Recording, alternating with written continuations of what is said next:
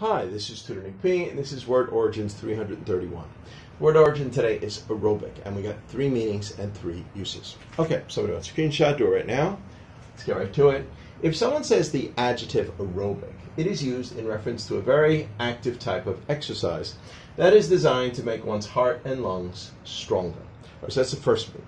Second meaning could just be, an adjective of the activity or the sport of aerobics. And the third one is the technical meaning. This means living or occurring in the presence of oxygen, in case there were some organisms that need oxygen to live. So it's in relation to that. All right, let's continue. Originally, the word came from French, Aerobic, and is believed to be coined by Louis Pasteur. Remember the famous scientist Louis Pasteur. The root of the word comes from Greek, aerial, meaning air, and bios, meaning life.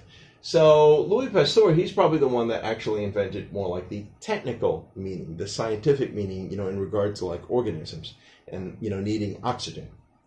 Let's continue. The modern term for aerobic was coined in the late 1960s by Dr. Kenneth Cooper at the San Antonio Air Force Hospital.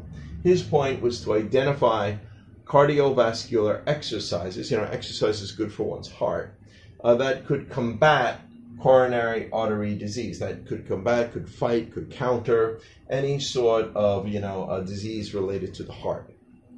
All right, and we got 4 examples to show just how it's used. Here's the first one. She likes to go to a class for aerobic dancing 3 times a week. Sure.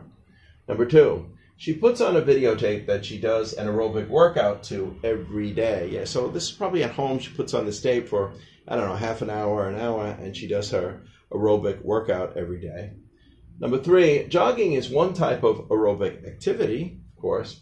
And the last one is for the technical use. That is a type of aerobic bacteria, and it will die without oxygen. Okay, anyway, I hope you got it. I hope it was clear. I hope it was very informative. Thank you for your time. Bye-bye.